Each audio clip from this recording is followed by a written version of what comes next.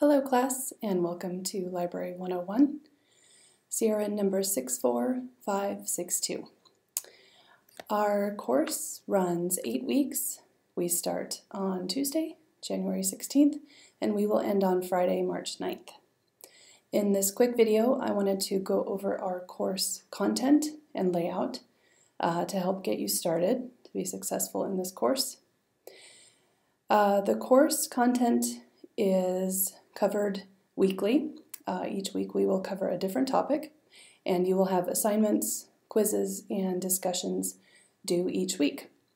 Our weeks run Sunday through Saturday, so your work will be due on every Saturday of the week, and it's due at 11:55 p.m. Pacific Standard Time.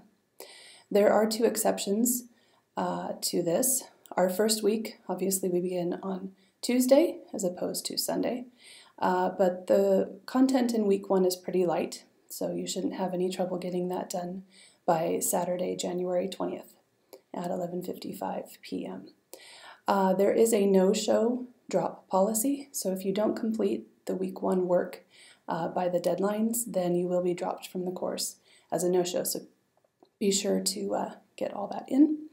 And the other exception is our last week of class, week 8, which ends on Friday, March 9th. So all the work for that week is due on Friday, March 9th, as opposed to the Saturday.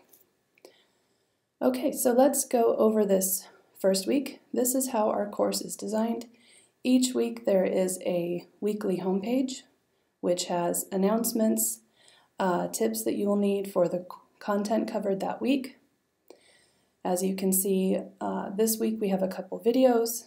I have posted some information for you that I mostly just covered, and then you'll find a link to the weekly module.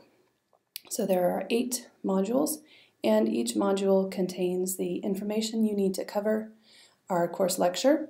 There is no textbook for this course. Instead, there are weekly lectures, and then the assignments that you need for that week. I will link my email address frequently so that if you have any questions, you can email me. That's the way to get hold of me. This is an online course, so I don't have office hours.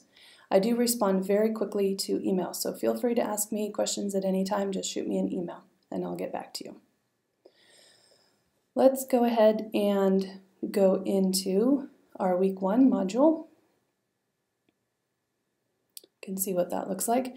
As I said, there is a lecture. For our week 1, I've also posted the course syllabus, the course outline, and the assignment list. These are handy documents as they contain all the information you need to be successful in this course. The assignment list is a handy one. The number one reason students don't pass this course is because they don't turn in all of the work. It is a points-based class. You need 280 points out of 400 in order to pass. Each assignment, quiz, and discussion carries points, so be sure to turn everything in each week in order to pass the course. In week 1, we have a skills assessment, questionnaire, a quiz, an introduction discussion to just introduce yourself, get to know everyone, and then a quick discussion on evaluating information, which is a theme that you will see running throughout our course, as this is an information literacy course. So be sure to take a look at those important documents, specifically the course syllabus, outline, and assignment list. Then to jump back to the weekly homepage, just click Home, and then you're back there. You can also go through the modules using the navigation panel on the left. You'll see that we have a spot for the homepage, announcements, modules, the syllabus, your grades, people in the course.